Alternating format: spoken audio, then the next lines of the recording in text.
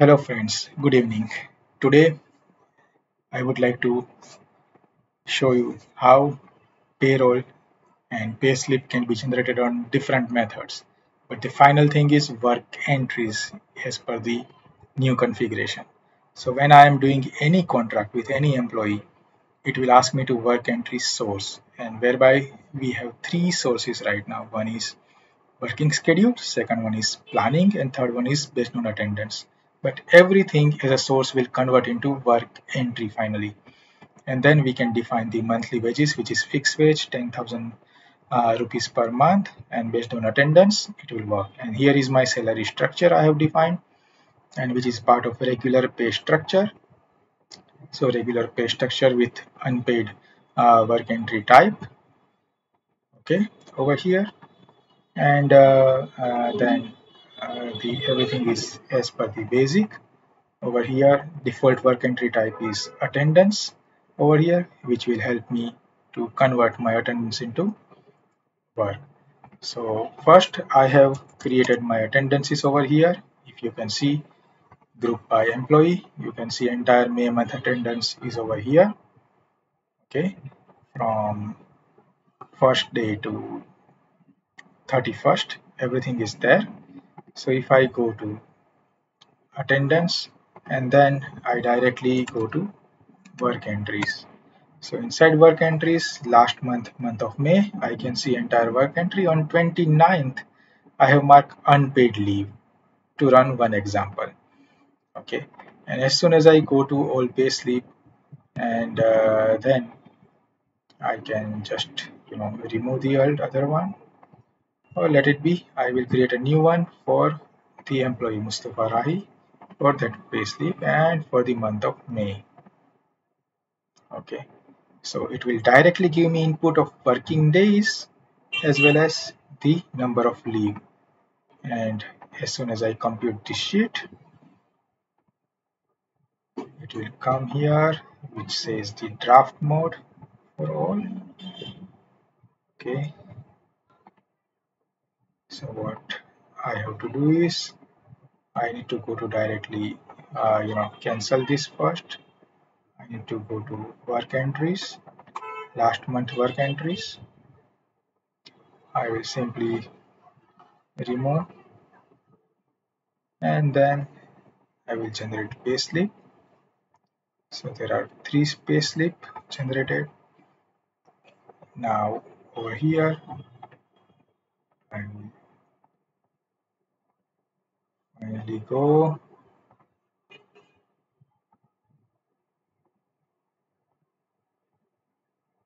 and inside payslip, Mustafa Rahi, I would like to compute the sheet. So recompute the entire sheet, and now I can have a figure of 9,560 according to the working hours, and 1 day is unpaid leave, which is calculated. If I convert this my work entries, let's say previous month, over here I say it's consider attendance, but let me remove this. Now it will mark my attendance, and I go to all payslip. I pick up this. It is rejected one, and here is the new one. I want to recompute, and it will give me the entire amount of 10,000. Okay, so this is how my attendance converted into my payslip. This is the first case. Okay, now we will run the second case. Another contract, day one salary contract, which is based on working schedule. Okay, where I have defined 6,000 per month, and based on working schedule, again employee, fixed wage, regular pay based on attendance. Okay, so working schedule is nothing but my working time, which is here. So based on this standard, I will directly be able to generate my payslip. So if I go to work entries and let me remove everything. Okay, so if I go by employee day 1, let me delete all the entries, day 1 all the entries, so it is blank now. For day 2 also, let me remove everything. Okay, Mustafa Rai, just we have run a payroll. So now I go to work entries and I will create a new work entries. Okay, for entire month, for previous month. Let me refresh it because I do have some pay slips. Let me discard those one. So it will not harm anything over here. Okay, simply cancel one which we have run. So I will keep this continue. Rest all I will simply discard. Okay, so this is also I will discard. Now I go back to my work entries.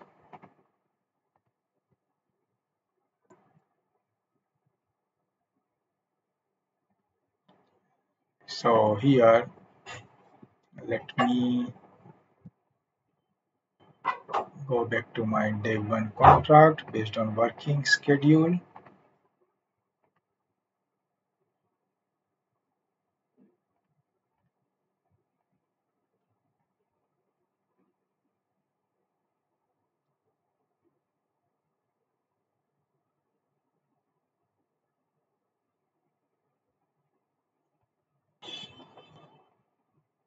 So I'm regenerating work entries for the month of May for developer 1.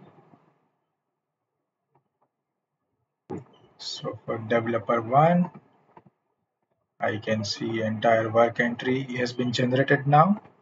If I go back to my payslip, it is Mustafa Rahi payslip. If I want to do payslip to day 1 for the month of May, it will directly put my attendance as a base from work entry directly. So that's the different. I can directly compute my work entry based on this way. And the third one is the contract. That third one is day 2 salary, which is based on planning.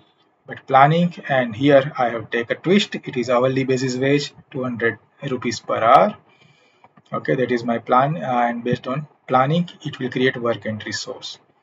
So for day 2, what I need to do is I need to launch planning. Planning is a very good module which can launch entire planning for a resource.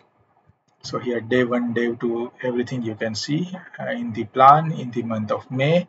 You can see this planning. I can simply remove this planning. I don't want it anymore. Okay, but here I will launch day 2 planning for month of May, from 1st May to, let's say, 1 to 12th.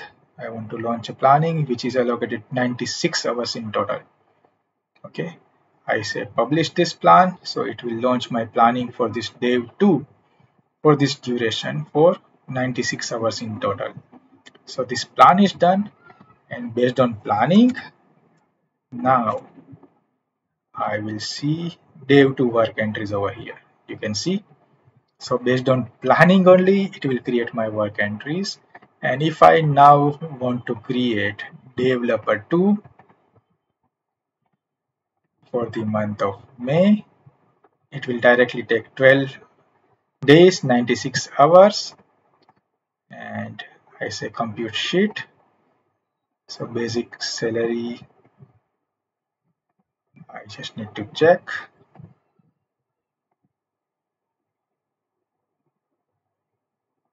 So I just remove that.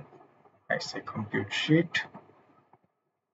Recompute whole sheet. Now it gives 19,200 as my salary for 96 hours of working. Based on my planning, it generated my salary slip. So ultimately the final thing is work entries to calculate my salary slip. So anything you give in contract, whether it's attendance, whether it's working schedule, whether it's planning, but finally is work entry source, which we would require to calculate our salary. And you can select anything like fixed wage, hourly wage, and then this thing can work. So work entries is required. How work entries can be generated, that I showed you today. Next time I will do more things in this salary, leaves and everything, and then we'll generate another video. Hope this will help to many people to decide how salary can be generated. Thank you very much.